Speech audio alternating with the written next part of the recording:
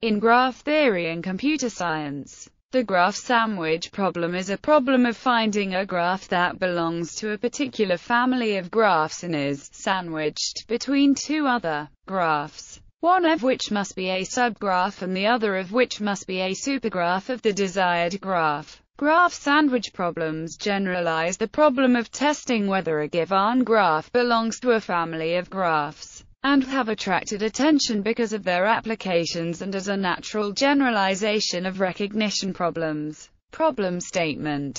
More precisely, given the vertex set V, a mandatory edge set E1, and a larger edge set E2, a graph G equals is called a sandwich graph for the pair G1 equals G2 equals if E1 E2. The graph sandwich problem for property pi is defined as follows. Graph sandwich problem for property pi. Instance. Vertex set V and edge sets E1, E2 V times V. Question. Is there a graph G equals such that E1, E2 and G satisfies property pi? The recognition problem for a class of graphs is equivalent to the particular graph sandwich problem where E1 equals E2, that is, the optional edge set is empty. Computational complexity. The graph sandwich problem is NP-complete when pi is the property of being a caudal graph, comparability graph, permutation graph, caudal bipartite graph, or chain graph.